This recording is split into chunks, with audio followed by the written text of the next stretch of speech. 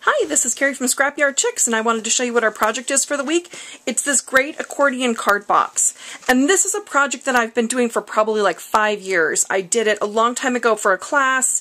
I've done it over and over. We've done it as a recipe box. I've done it as a school organizer. There's just all kinds of fun things.